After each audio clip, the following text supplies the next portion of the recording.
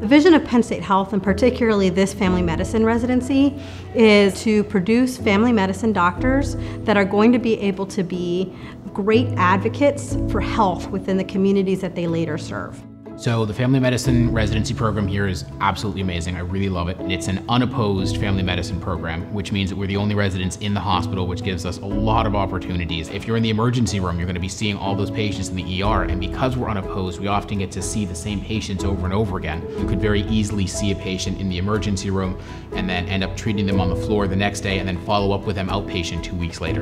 And it's really nice to have that continuity of care throughout a program like this. To be given the opportunity to be trained in the city with such a diverse population has really given me the opportunity as a physician to prepare myself to treat all different types of patients in the future.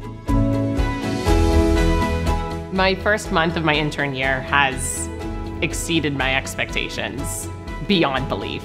I was very nervous at first, as you are as an intern, but with the amount of support and seeing that your attendings just want to help you learn and that your upper year residents just want to help you out because they've been there before, it has made me feel like I'm at home.